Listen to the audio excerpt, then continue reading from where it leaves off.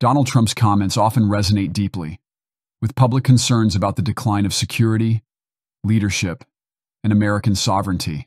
The entire world is emptying out their prisons and jails, their insane asylums, their mental institution, and our country's being turned into a dumping ground, and the entire world is laughing at us.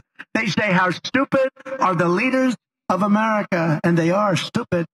Earlier this week, ICE arrested not one, not two, but 8 suspected terrorists. They're pouring in at levels that nobody's ever seen before.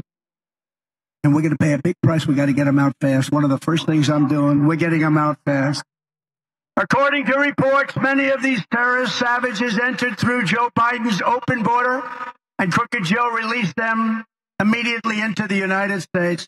He set them loose to spread their terror network all across America. Under Biden, there has been this is, by the way, Border Patrol. This isn't me. Somebody would say, oh, that's Trump. This is Border Patrol. There has been a 3,000% increase in the number of people on the terror watch list crossing the southern border. 3,000%. 3,000%. The choice for every voter this November is clear.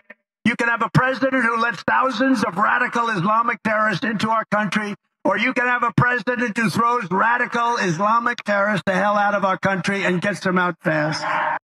His assertion that the U.S. is becoming a dumping ground for criminals and those with serious mental health problems taps into a profound sense of unease and vulnerability among many citizens. Trump's critical stance towards the current leadership's handling of these issues reflects a broader anxiety about the influx of potentially dangerous individuals and the threat they pose to national security. In his characteristic style, Trump calls for decisive action, advocating for strong border policies and the removal of individuals deemed threats to the nation. He frames this approach as essential to protecting U.S. citizens and preserving the sovereignty of the country.